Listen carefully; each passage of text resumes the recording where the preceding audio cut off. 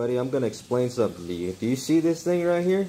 It says here, Muslim world. A thief never becomes an owner. Oh, really? That's a big part of Israel that they're trying to cover up. And you take a look at all this, all that. But how many hearts and how many likes? 7,100 and, I mean, yeah. And then you got this one right here, right?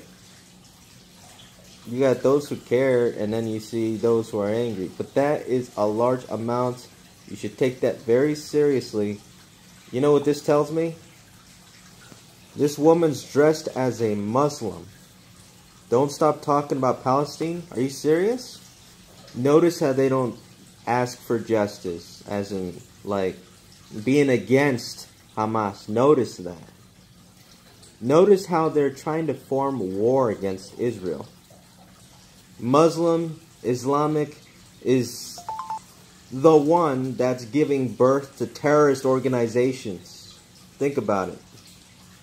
Look at behind almost every single, look at every single terrorist organization's religion. You'll see behind that is a Muslim.